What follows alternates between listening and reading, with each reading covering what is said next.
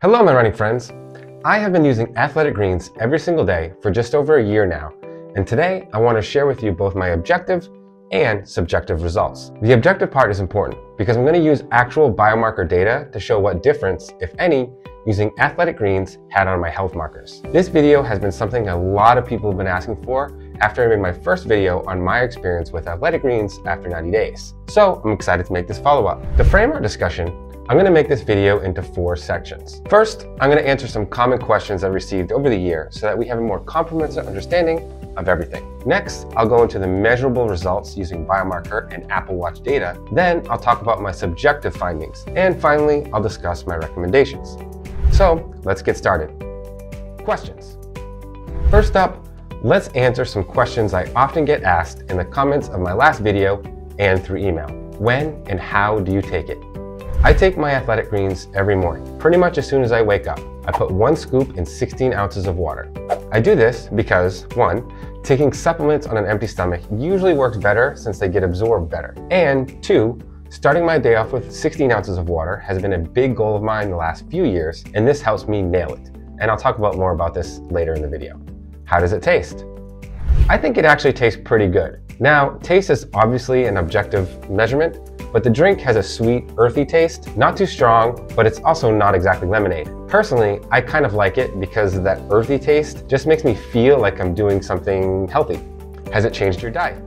I'll get into this more later in the video, but it hasn't really changed my diet at all. If anything, I actually eat more fruits and vegetables now, and I'll explain why later. For me, using greens as a way to bridge the gap for the vitamins and minerals I might be missing from less often consumed fruits and vegetables. But starting off my day with greens keep me thinking a little bit more healthy and on my conscience, which is why I feel like I've added more fruits and veggies to my diet over the last year.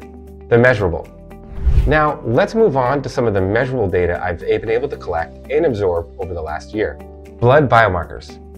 Last year, I knew I wanted to make nutrition a bigger focus, so I actually had my blood markers analyzed to see where I might be falling short and if I had any potential health issues I should work towards improving when it came to nutrition. I used Elo to examine my blood work. I've included a link to their product in the description. Here's a look at the data. As you can see, I was a little high in HDL, triglycerides, VLDL. I've been following my blood markers every 4 to 5 months, and I've seen a steady improvements in all of these areas over that time. My latest blood marker was last month, about 13 months after I started using Athletic Greens daily. Now, I'll talk about this a little bit more in the unmeasurable section, but obviously this is 100% the result of the ingredients in Athletic Greens. I am drinking more water, and I'm eating healthier overall, both a secondary benefit in part when using Athletic Greens. But I could have easily done these alone without Athletic Greens. I just feel like they helped a lot. Sleep. Last year, my goal was improving nutrition. This year, I'm all about sleep. That said, I don't have comprehensive sleep data like I do my blood biomarkers, but I do have some Apple Watch data that I've used occasionally, mainly because it's my wife's watch and I only get to steal it sometimes. The sleep data I have from before I started using Athletic Greens shows I was getting about 1.5 hours of deep sleep every night. This is despite aiming for 7 to 8 hours of total sleep per night. The times this year I measured sleep quality while I was using Athletic Greens, my deep sleep increased to 2 hours per night on average. The total could still use some work, but as a percentage, this was a pretty big increase. My hypothesis is that the increase in deep sleep is due to less caffeine, which I'll talk about more in a moment, and the inclusion of more magnesium, zinc, and ashwagandha from Athletic Greens, all of which have been demonstrated by research to improve sleep quality. In my case, it definitely seems to have worked. Water intake. Honestly, drinking 12 to 16 ounces of water when I wake up has been a goal of mine for 10 plus years. I remember reading about the benefits all the way back when I was still running professionally. Unfortunately, I never quite stuck with it. I would get on a roll for a few weeks and then let it slide for one reason or another. Because I've been so religious about taking my greens every morning, the morning water intake has stayed with me. Increased water intake overall and first thing in the morning has had a huge impact on my appetite, it's been lessened, and just feeling more hydrated throughout the day. Caffeine intake. Unlike water, caffeine intake is something I do consciously track every day. During the pandemic, I was consuming much more caffeine than I wanted to each day, in the 300 to 500 milligram range per day. Yikes. Thus, one of my goals last year was to get this number down, way down. As soon as I started taking Athletic Greens in the morning, the need for caffeine reduced dramatically. In fact, most mornings I don't need caffeine at all anymore, which is a huge improvement. This is because athletic greens contains adaptogens, which are a class of herbs which help naturally increase energy and decrease fatigue and stress. This is definitely one benefit that surprised me the most and I'm the most happy about. I've reduced my overall caffeine intake to 100 to 200 milligrams per day. Not perfect, but definitely more in the acceptable range in my mind. The unmeasurable. Now that I've gone into depth on some of the improvements I was able to measure, let's take a look at some things that are more subjective. The snowball effect.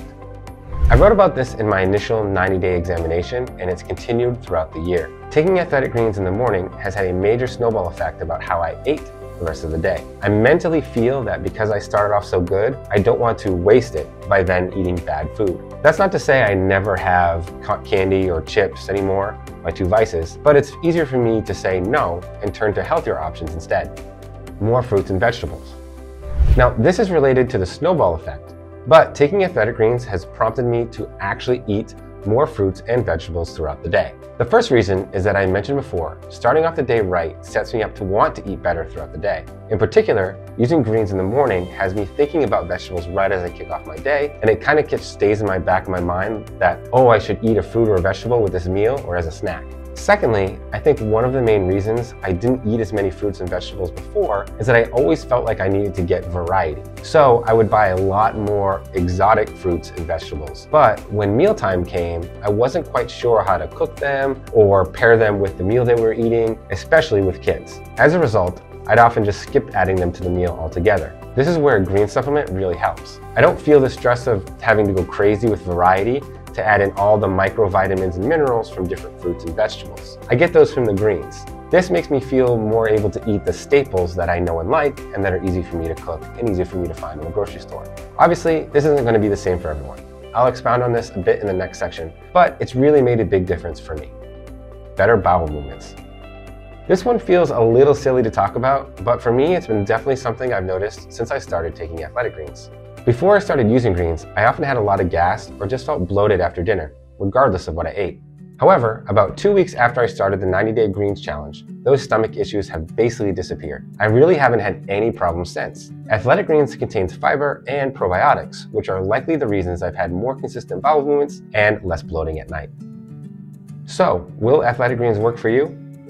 Now, these are all obviously my personal results, and your experience may even be better than mine, or you may be someone who just doesn't need greens at all. If you're someone who already has a spot-on diet and loves adding a ton of veggies and fruits to your daily diet, I don't think you're going to feel much benefit from taking a green supplement. However, if you're like me and you try to eat healthy but have a few things you need to work on or just need to get more consistent, I think this could be a big help. I realize the initial price tag looks a bit healthy, $77 for a month's supply. But when I broke it down in my head, I realized this is only about $2.50 per serving. That $2.50 per serving seems even cheaper now that I've seen the benefits. Plus, I'm no longer taking a multivitamin, so that knocked out about $1 per day. Plus, I'm drinking much less coffee and caffeine, and I don't feel quite as guilty for not always having my fridge stocked with fresh greens, so that knocks off maybe another $1 or $2. So basically, it's costing me about 50 cents extra compared to my old routine. This to me is definitely a value. In the end, I think it's worth trying at least for a month or two. If you have the ability, take some actual biomarker measurements as well. If you enjoyed it, definitely keep it going, and if you saw your biomarkers improve, keep it going as well. And if not, there's no harm. Athletic greens make it pretty easy to cancel your subscription. So I hope you've enjoyed this video and a look at my experiences and data with athletic greens. Let me know if you have any questions in the comments. And hope to see you in another video, and thanks for watching.